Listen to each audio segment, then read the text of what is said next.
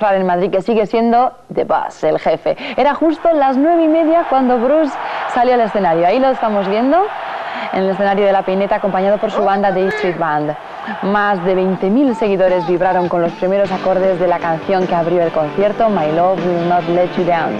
Bruce no dio tregua. En total fueron 3 horas de rock and roll en su estado más puro, en las que el cantante de New Jersey dio un intenso repaso a lo mejor de su discografía. Recordemos que tiene en el mercado también un disco con muchísimas canciones que siempre había dejado de lado y que las ha recopilado en total 4 CDs. Bien. Está ahí.